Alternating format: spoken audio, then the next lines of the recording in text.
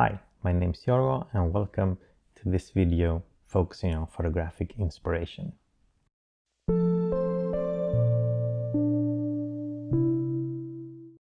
First of all, warm welcome. We are now over 30 subscribers, which is amazing. I never thought that was going to happen, so thank you very much. We're actually a classroom now, which is kind of cool.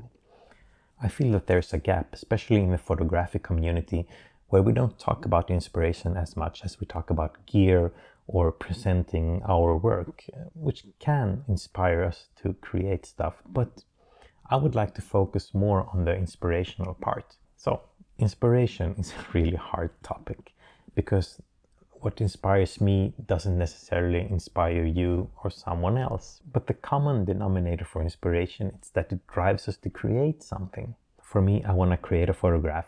But the problem that I have, and I'm thinking a lot of you may have the same problem, is that I can't act on the inspiration when it comes. For me, inspiration, it's triggered by a spark. I get something happens, I feel inspired for a few days or so, maybe 1 or 2 days, and then it slowly disappears. I can be happy during this period of time. I can feel a little bit, but it slowly dies out if I don't act on it. And after a day or so, I can actually feel a bit down if I haven't created anything from this inspirational spark that I had. If you recognize yourself in this kind of situation, try lowering the bar. With time, we all get better at stuff, right? We get better at Photoshop, we get better at Lightroom, we get better at understanding light or color theory. And I usually want to apply my new skill sets on newly created photos, which is kind of weird because I have tons of old photos that I have taken previous years that I actually just have forgotten. So to lower the bar, what I'm doing is that I'm taking out an old hard drive, looking at some old photos and seeing them with new eyes and new set of skills. Take for instance this photograph. This photograph is not good. It's a tree.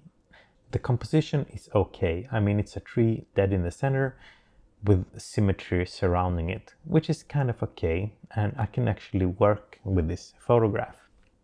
So what I'm thinking when I'm seeing this photograph is that I can prove it using 3 things. I can either use light, contrast, or colors. And for this particular photograph, I don't feel that there's anything I can do with lighting. The contrast, the photograph is already a pretty contrasty, so I don't think there's so much I can do there either. So what I'm left with is color.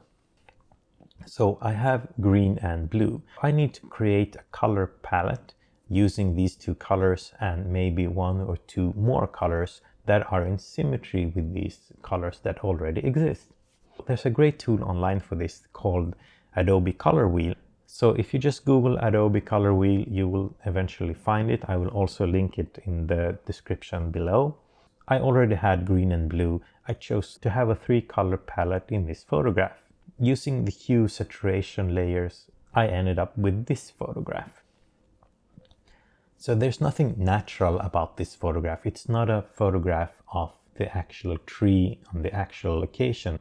This is photographic art, so it doesn't have to be, in my opinion. But these colors make this photograph more interesting than the original one.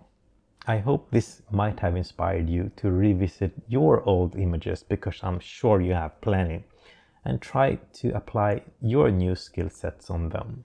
And also feel free to share your work down in the comments section. I would love to see what you have done. If you liked this video, don't forget to push the like button. And if you want to see more from me, don't forget to subscribe. Thank you so much for watching, and goodbye.